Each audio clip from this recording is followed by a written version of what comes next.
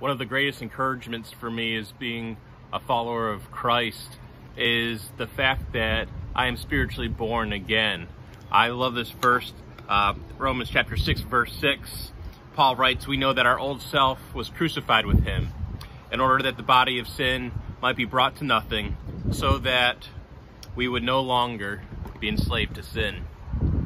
And that's such an encouragement. I hope it's an encouragement to you that because we are in Christ, because we are spiritually reborn, we are a new creation in Christ, we are no longer slaves to sin. You and I, we do not have to sin. Yes, we do sin. Yes, we choose to obey the flesh over the spirit too often. But that doesn't have to be who we are. No longer. We can be, we have the possibility to have freedom from our addictions. We have the possibility to have freedom from all of these things because we're a new creation in Christ Jesus, because we have been spiritually reborn. And I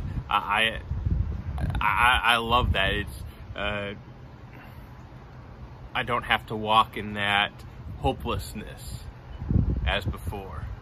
So I hope you find this encouraging. I hope that that verse encourages you. Like I said, it's been one of the most encouraging verses in my walk with Jesus Christ.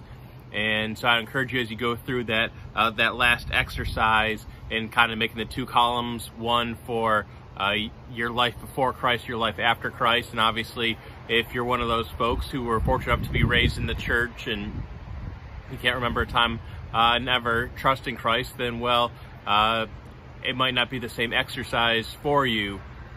Perhaps adapt it a different way to, hey, this is what my life looks like when I am relying on the flesh versus when I'm actually walking by the Spirit, when I have really given lordship over to Jesus. So just some ideas for me. It was great just getting to think through and walk through the before Christ and after Christ impact that Jesus had in my life. So let me pray for you all. Lord, I thank you so much that we are spiritually reborn.